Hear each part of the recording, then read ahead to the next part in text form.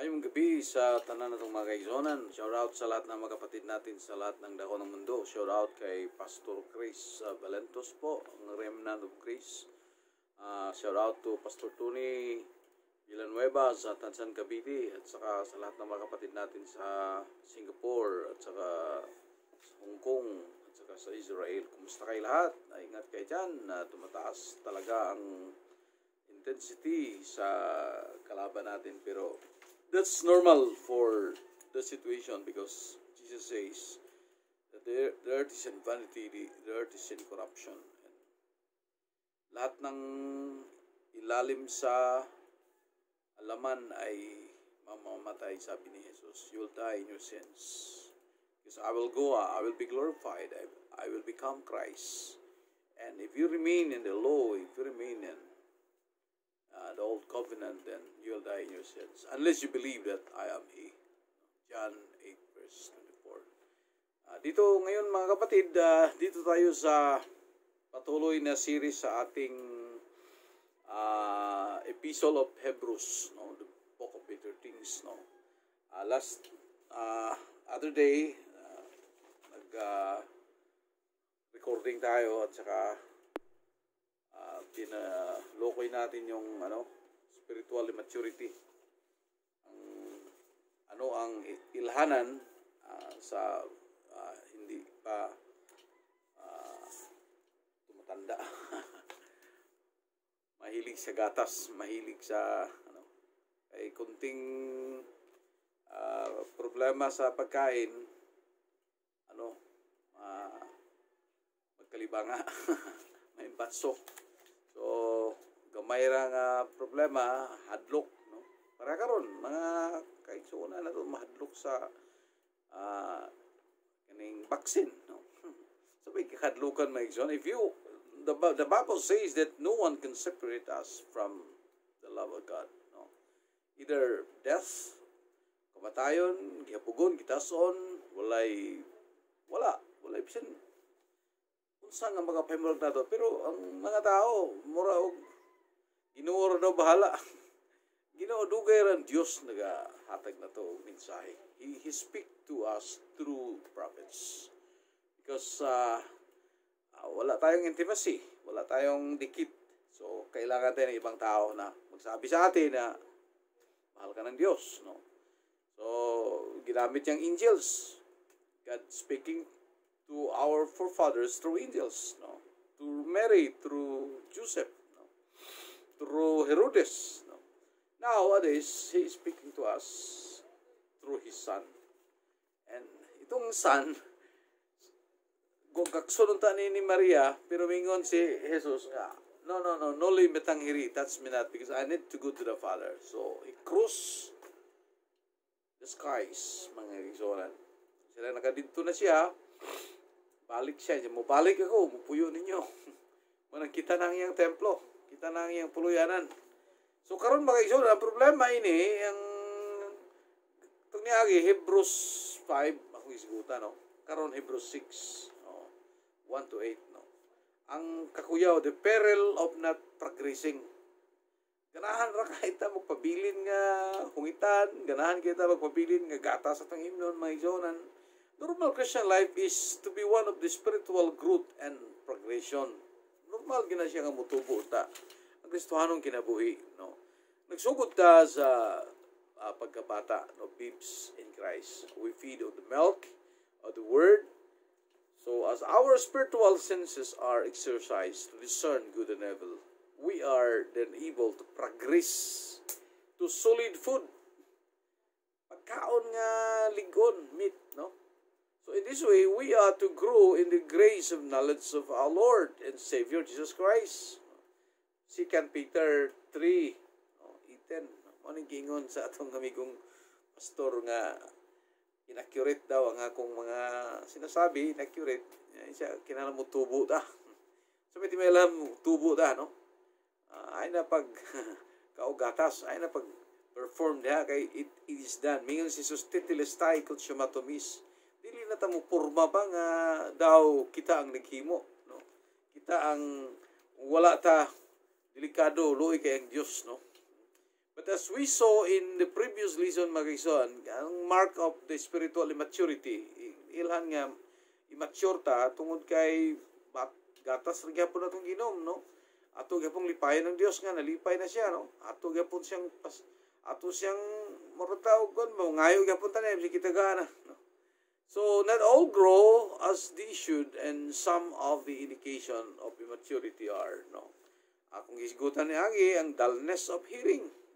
Kinahanglan tag laing pastor nga mosulti na to, kinahanglan tag prophet, kinahanglan tag dasigon, kinahanglan tag ano, di ba kadungog sa Dios. Bungol atong dulungan, no? Gana maminaw to sa lain. Kusog kay ta maminaw sa lain. Ya, mo believe ta nya man nga manhitaw ng taga Manila, may sa'yo yun, may akin yan, no? So kung hindi, kung wala, pero ang Diyos naghatag na niya na inability to teach others. Kita maminaw ta dili kay ta maka-share, no, sa niya ang atong diet of milk only. Dali ratang may ubos. Gatas rato dali ratang maimpatso, no.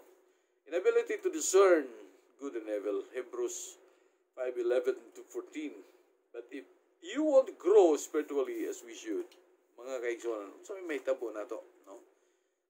Is spiritual growth really essential? Kinahanglan ba ni nato, mga kaigsoon, yung mutubo kita?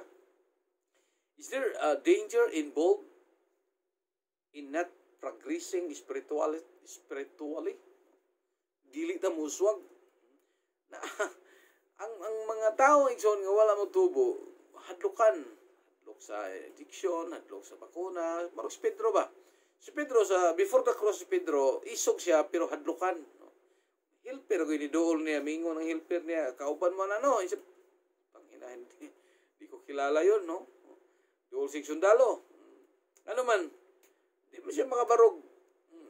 Isog siya, tinawhanon, manang daghang kay mga isog sa plaza, no? Tinawhanon, dipinsaan akong Diyos, who you are to depend God. No? God is God. No? Manang, mga kaisonan, aduna ba'y kakuyaw? O kalambigitan o mahitabo igsoon. Sa Hebrews 6:1-8, we find that indeed there is a peril of not progressing. Dunay kakuyaw sa mga dili gyud mo suwag. It is possible for Christian to find themselves in the very precarious situation. As we examine the passage, we note, mga kaigsonan, kung imong tanan, the duty of pressing on to perfection. Mingon ang Hebrews 6:1-3, no? Hebrews 6:1-3. The perfection we seek is twofold. Maturity in religious knowledge, as means, mga kaigsonan, sa 1 Peter 2:2 nga gipakaon mo sa gatas. James 1:21, we need the Word of God. Kinahanglan na to ang santos nga pulong that we may grow thereby, mga kaigsonan, by receiving the Word with humility into our hearts. It can save our souls. Sigurado gayon, mga kaigsonan, silang pure nga pulong, dili haluan o performance, dili haluan o paningkamot, dili haluan, may son. You need to embrace the perfect, no, milk, full development of spiritual life. Mao na yung kinahanglan na to. 2 Peter 1:5-8. So, to faith and knowledge, we must add the qualities of a godly character. So, as we develop this godly character, we come to know the Lord. Nganong na may godly character? Nganong mingon man ang Diyos? Nganong mingon si Pablo? Ingon man Diyos, balaan ka mo. You are holy. Nganong mingon man si Pablo nga kamo ngadtos mga balaan niya. Kitang mga performer, kitang mga init kayo, mingon tag dili ko, makasasala ko, pasaylo ako, Ginoo. Ako ay makatao, makasalanan lamang, mura magpaubos tag mga iba. Pero the Bible says that we are holy. Unang ang mahitabo may igsoon, ang pulong si Dios nga balaan nga nagpuyo na to, mga kaigsuonan. Mao niya ang atong nadawat. Uban sa pagpupos atong kasing-kasing, nga mao niya makaluwas sa atong kalag. Unya ang development of spiritual life as an end, mga kaigsuonan. 1 Peter 1:5-8. Mo hatod kini sa pagsalig o pagtuo. You trust God pag-ingon niya titilistay consumatomis, musalig kaniya. And we must add the qualities. Ang kalidad sa puyo na to, dili ka balaan tungod kay maayo kay ka mo duko-duko, may kay ka mo piyong, may kay ka mo hampo. Balaan ka, kay gipuyan kag balaan. Ang balaan mo nagpuyo nimo mga kaigsonan. No? Muna ang kalidad sa pagkabalaan o karakter, nagdevelop sa atong kinabuhi o kinasuluran. Nga naman isa, tungod kayong Diyos mismo nagpuyo sa atong sulod. Muna, you are holy.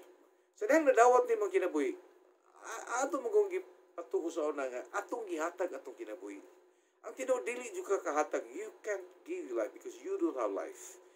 Only God gives His life to us. Munang, ang issue is on God came to give His life.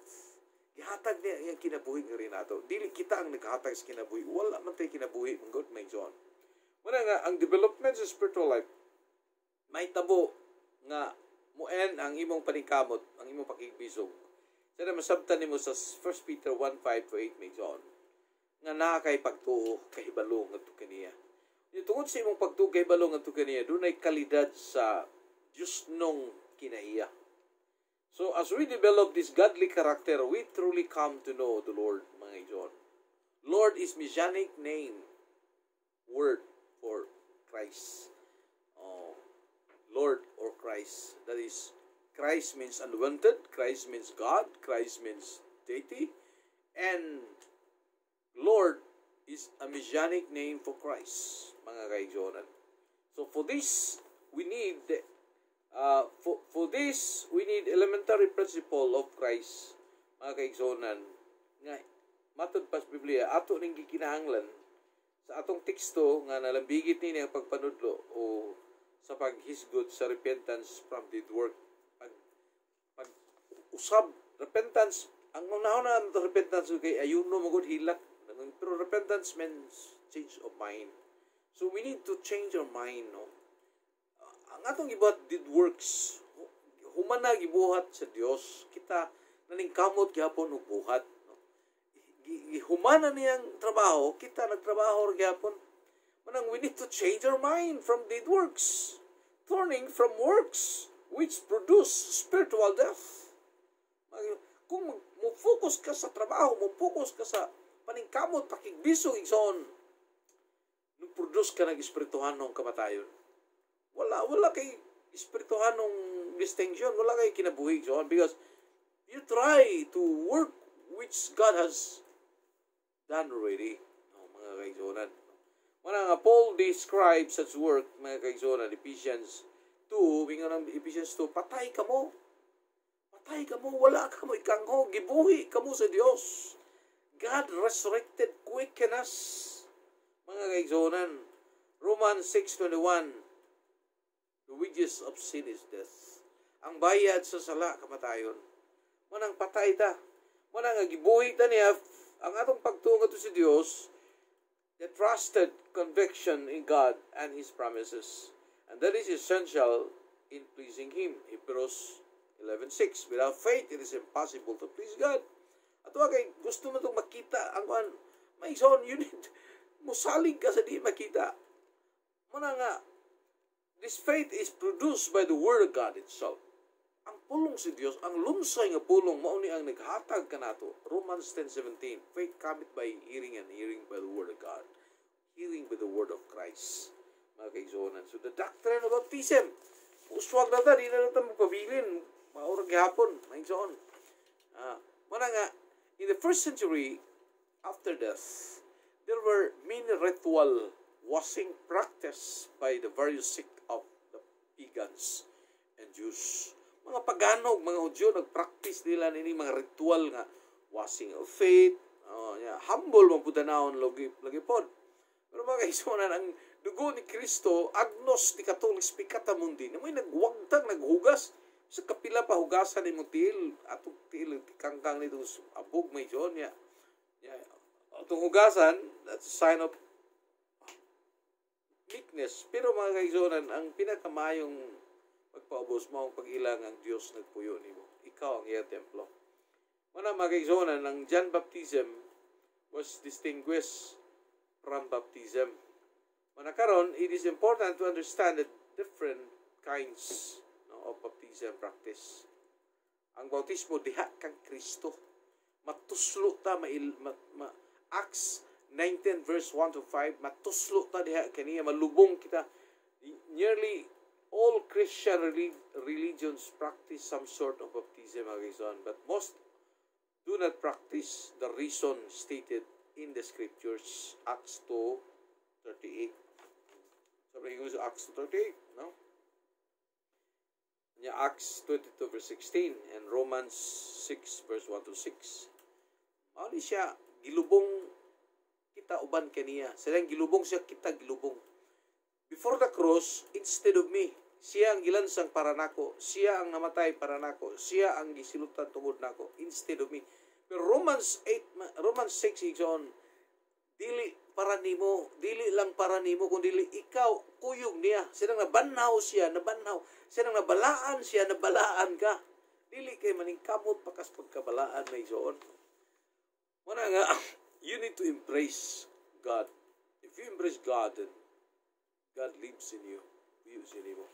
Muna nga, importante kayo masabtan may igsoon nga biyaan daw nato kining mga elementarya nga doktrina pagtulunan. Kinahanglan man nato ni siya, pero sadang na it is done. Mingon si Jesus tetelestai kung sumato mis, it is done. Humana, we need to embrace the finished work. Mana mingon ang Ginoo sa John 1:12, sa tanang mituo sa finished work. Kung mituo ka sa finished work, before the cross, gibuhat ni Jesus ang tanang paningkamot nga mahitabo ang mahitabo. Muna ming sa tanang mituo sa finished work of Jesus, ug mudawat o sa tanang mudawat sa finished work, receive the finished work and believe that He become Christ. Nahimo siyang spiritual. Nahimo siyang Kristo. Acts 2:36, the man you crucified, God made Him Christ and Lord. Mga igsoon.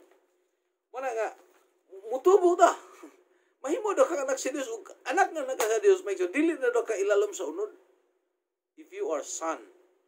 Pero if you are under the law, it will kill you. Mamatay ka sa balaod. Mamatay ka before the cross.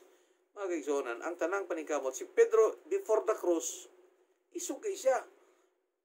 Magpakamatay kung Ginoo. Dili, walay makahilabot nimo. Mana hisuhanon may igsoon. Mga isog nga sa unod ra kutob. Nya di ka barug pangutanon lang helper ug sundalo di na malikas na igsoon.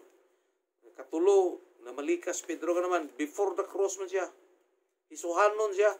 Pero after the cross adang nakaila siya sa kinabuhi. Mingon siya, kining Jesus ngayon gipatay gihimong Kristo.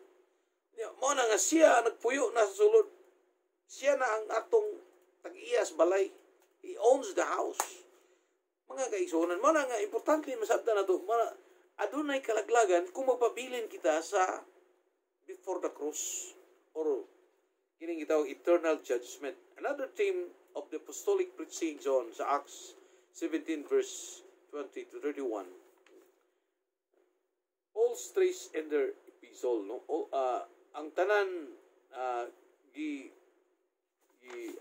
hatod yun ngadto sa starting point, no? Understanding the concept served as the beginning of spiritual growth, no? Sadly, some who have been Christian for years still need someone to teach you again the first principle of the oracle of God. Balik-balik, minsan. Dugay na kay ta, balik-balik yapon. Matingata ni Christian kay Christian dire pag-abot sa laing lungsod, mawala. Dili man lig-on mga igsoon, wala man makapundar ang lig-ong patukuranan. Mana nga, but we also need to go on to perfection. That's the right move mga igsoon. Nga kinahanglan muhamtong ta. Ato ba, unsa nga tuali sa kinabuhi. Wala mingon si Pablo, walay bisan kinsa makapahimulag kanimo, walay kagutom, walay kaubo, walay 666, walay vaccine, walay hadlok taog. Matod ba, nadaw diha sa injection ng kwan. Ang tanang markahan sa 666 kadtong mga iyaha. Ang tanan nga ilalom sa balaod may igsoon, ilalom na sa numero sa mapintas nga mananap number 6, human world, human. 6 is number man. Number sa tao. If you belong to the human nature, you are. Markahan nyo guys, nga naman, ikaw pa mo. Pero if you are belong to Christ, ang tanang nasa unod mamatay, ang tanang nasa unod nakik-away si Diyos, because it is hostile to God if you live in the flesh. If you believe, mana ang wali ni Jesus, ikso repent. What is repent? Change your mind. That you are created in the image of God. You are not created human. Sa dihang gigamaan ta og physical igsoon to commune the earth. Pero we are full of glory. Ang issue igsoon is full of glory. Pero sa dihang nabali ang spirituality to physical, nahimong come short of the glory. Pagka come short of the glory, we are controlled by the senses. Seeing, touching. Muna mingon ang Ginoo, love not the world, neither the things of the world, because the love of the Father is not in them. The lust of the eye, the pride of life is not of the Father. It is of the world. Muna, if you are controlled by the senses, if you are still under the flesh, then mamatay ka, so you will be COVID. Mamatay ka. You are under attack by the virus. Nga naman, Migson, this earth is in vanity, and the only key for this corruption is the glorious sons of God. Unless you accept that you are created in the image of God, you are full of glory, you are not sinners saved by grace, you are holy. Mga John, wala ang danger of irreversible apostasy. Kung may tabo, may John, bantayin niyo ni privileges.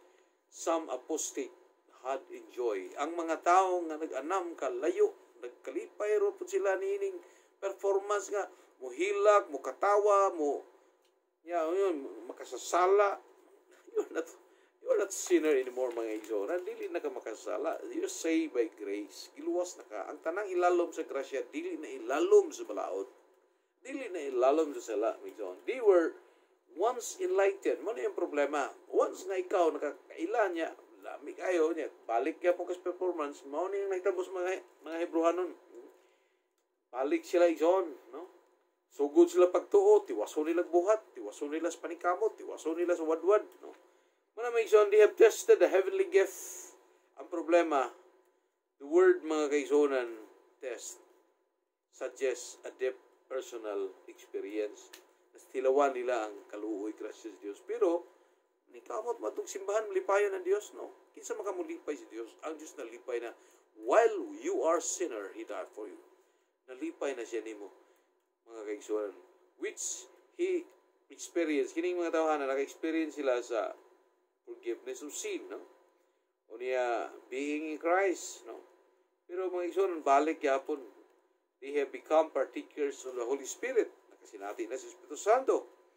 And they also refer back to their conversion. The word partakers, mga igsoon, mutokyos is significant. Gitawag ni mga Christian nga partakers sa kanang mitokoi of the heavenly calling. Nakasinati sila sa langit ng tawag. So they're partakers, mga igsoon, of Christ. Hebrews 3:14. Nakaambit na diya kang Kristo. Kristo means anointed Christ. Pero tanawar God, we understand that Christ is the anointing. Christ. Pero mga pastor mag-ampo, Lord, ihuga ko. If you have Christ, then you have this anointing. Wala kang ginahanglan may son, nga mangayo ka, ano man kung nanimo. You need to humul na lang ka diya, baba diya sa presensya sa Diyos. No? So they had experienced the power of the age to come. Age to come is likely a messianic age. No? Usher in with the first coming of Christ. The consummated with His coming or light foot. So the power of the age they had experienced certainly include the power experienced by all Christians. Man ako pagdasing mga kaisonan, dunay kakuyaw kung magpabilin ta na dili mo tubo. Dunay kulba nga kakuyaw igsoon kung magpabilit ang dili mo swag, dili ba mo hamtong ba? Kay kining kalibutan na, kining gobyerno na doon, mugukod ni sa mga unod nun. Mugukod ni sa mga Kristohanon nga. Nagsalig sila kaugalingong paningkamot. Manang mag-away. Pero kita nga na sa Ginoo igsoon, wala na tayo ikadlok. Dili ta madlok mata espiritu mata. Dili ta madlok igsoon nga magkagutom ta nga naman tungod kay dako siya nga niya kanato kay kaniya nga niya sa kalibutan. Dili ta wala nang siksik, wala nang marka igsoon. We are sealed by the Holy Spirit. Ephesians 1:13-14. Silyado na ta. The Spirit is our down deposit nga ang Dios na mo tagiya sa atong kinasuluran. Dili na ta ilalom ni anang mga unsag kahadlok-hadlok mga kaigsunan. Wala na. Ay nagkahadlok diha mga kaigsunan. So alang sa mga Kristohanon nga ignoramos sa revelation sa Dios nga pagpadayag nga gipuy-an na ta, He owns us. You are not of your own, but mo na problema kay ang 1 Corinthians 6:19-20 gipalit na daw sa mahal nga bili. Dili na daw tamo itagiya pero daghang kay mga pastor nga mo welcome sa tagiya. Kung welcome mo ng Dios karong buntaga kaning Domingo kay you cannot welcome the owner of the house. He owns us. You are not of your own. You're bought with a price. Glorify God in your body. Wala na. Ayaw welcome mo. Uyab na mga kaisonan. Ako'y welcome. Ako'y tagiya niya welcome. Lisod ta na mga kaisonan. Muna ang problema sa atong kloyahon. So, inanglan na ito, masayra na ito, either we reject Christ or we accept the reality. So, note makes on, the fearful destruction reserved for them. Adunay makahadlok nga kalaglagan nga giandam sa mga taong, wala, gukuron man ka. Di ka magpamarka, gukuron ka, unod mga, markahan mga kay unod mga, kauban mga nila, kinanglan musilyo man sila sa mga taong unod. Ilalom sa senses, ilalom sa kabalaka, ilalom sa kahadlok. Manamingon ang gino, ayaw mo kahadlok, anong mahadlok man mo? Huwag ay mahadlok mga langgam. Nga naman, mura man mga pagano, mura mo mga hintil, puno sa kahadlok. Dili mo guta mahadlok. Ang espiritu, dili mahadlok, kay walay unod o bukong pagsoon. Mana nga, we relax in Him. Relax in God. Relax. Ang kuyaw igsoon, destruction reserved for like unproductive branches, they are rejected. Whose end is to be born. Di ba tama mo nga, di ba tamo, kuhan kayo nga naman, gasalig mo, tas nung kaguling nga bilidad, yamay man tamo, diskarte mo pa, hilak-hilak, mo pa, himo, mga igsonan, ang gusto ang Diyos nga mo, increase siya sa itong kinabuhi, dili, madani sa ayuno, di, madahas digit, mga igsoon. So, instead, they are like thorn or briars, mga tunok sila, mga sampinit, taking nourishment, but not producing useful fruit in return. Hebrews 6:7-8. So with similar illustration, Christ warned His disciple in John 15. Putlon yun. Mana nga, gukron ta sa, karong sunod buwan, mga 2021, na ay persecution niya, mga iso. Mana, mingon ang Ginoo, no worship in the mountain, no worship in Jerusalem, because the Father is looking for a true worshiper who can worship in spirit and in truth. So if you want to, you will fulfill the lust of the flesh, walk in the spirit. Believe that you are created in the image of God. Ang plano sa Diyos nimo maayo nga butang ka sa tanaman sa Eden, it's not complicated. Buffet everything, you will not be in worry. Pero sadang mapuno ka sa senses, mapuno ka sa kanang kalag, so living soul, kaya ang living soul wala man buhata. Infusion of spirit and humos nahimong living soul.